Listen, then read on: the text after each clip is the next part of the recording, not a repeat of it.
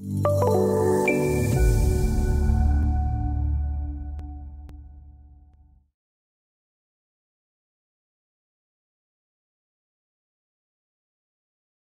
Multiple allows you to trim and extend one element or multiple elements simultaneously to their intersection with one or more other elements. So let's jump into Microstation, where we are going to take another approach at cleaning up the line work for the countertop and wall with a more efficient and versatile modification tool. Continuing in the proposed restaurant DGN file, we're going to navigate the view to the kitchen area between columns A6 and B6. For our next task, we will be trimming the wall intersection using Trim Multiple. The Trim Multiple tool is used to trim, extend, or trim and extend elements to their intersection with one or more cutting elements.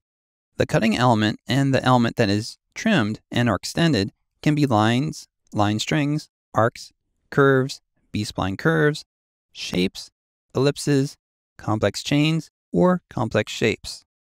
So from the ribbon, we'll make the active tool Trim Multiple. The tool has three methods: trim and extend, trim, or extend. In the tool settings, we'll select the method trim and extend. We are then prompted to identify the cutting elements. In this situation, we're going to create a crossing selection window capturing numerous elements in which we'll be cutting elements. So we're going to place the cursor to the right of the door swing. We'll press and hold the left mouse button, and while holding the mouse button down, we'll drag the mouse up and to the left until the cursor is to the left of column B7. And now we can release the mouse button. Every element that was either inside or touching the selection window is considered a cutting element.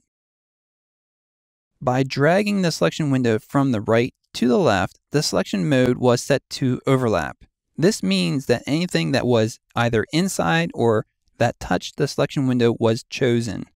If the selection window had been created by dragging the window from the left to the right, the selection mode would have been set to inside. Only elements that were completely contained inside of the selection window would have been chosen. All right, so we're now going to go ahead and begin to click on the geometry directly or create drag lines to trim away any unnecessary line work for the walls at the joints and intersections. And when we're finished, we can then press Reset. If we were to take a look around here, there is still trimming of door openings that need to be performed. So we are going to try another technique.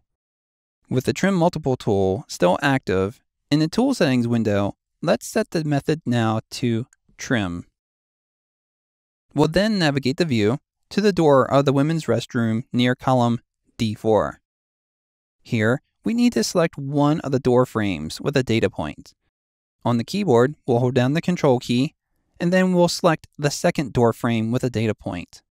We can now release the Control key. Next, we'll pick each wall segment to be trimmed with a data point. Then, we'll click Reset to complete this. So now that we're finished with the women's restroom, we'll repeat this process for the men's restroom door. Now that we're finished with the restroom door for the men's room, let's navigate the view to the sushi bar at columns B5 and B6. With the Trim Multiple tool still active, in the Tool Settings window, we'll set the method now to Extend.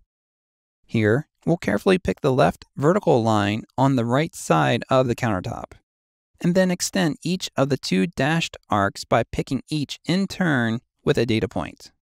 When we're finished, we can then reset to complete the task.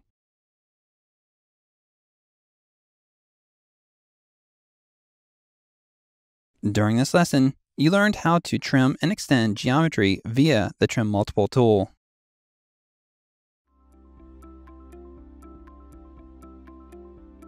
If you found this video helpful, please give it a like. If you want to see more such series, consider subscribing to our channel. Thank you, and see you next time.